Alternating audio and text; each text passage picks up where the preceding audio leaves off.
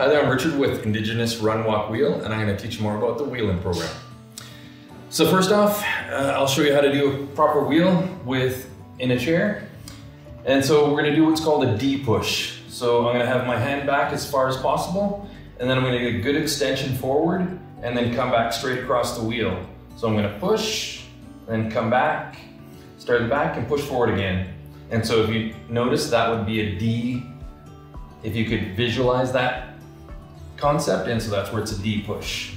So if you've got enough room to get a couple pushes, that'll be a nice little warm up. Start off nice and light.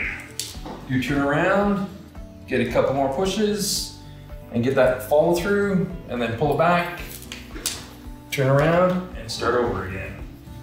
So once we get into a little more advanced push, then you'll try to get more of your body into it. And so I'll try to get more extension, lean forward, come back, lean forward, and come back. And so that's gonna be a bit more experience on how to get a proper wheeling technique. And that's the wheeling portion. So I talked about earlier about the wheeling technique, but now we're also gonna talk about turns. And so to make it easy, if I'm doing a few pushes, it's pretty easy, grab one wheel and keep wheeling with the other wheel, and that'll turn you around. So I'm going in this direction, I'm gonna grab the right wheel and still push with my left. And that makes it a nice, easy turn.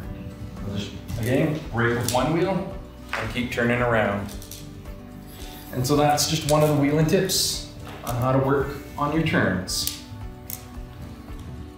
Hi, I'm Richard again with Indigenous Run, Walk, Wheel, and we're gonna do another tip on how to wheel backwards, mainly to stabilize with your back and keep proper posture. So what I'm gonna do is sort of a bit opposite as our frontward wheel. So we're gonna just reach as far as we can up front and then pull straight back. So get a bit of the follow through again, start at the top and get a good follow through. And try to keep your shoulders nice and pulled back. So if I start here, I'm just gonna pull back and roll the shoulders. Pull back and get a good follow through.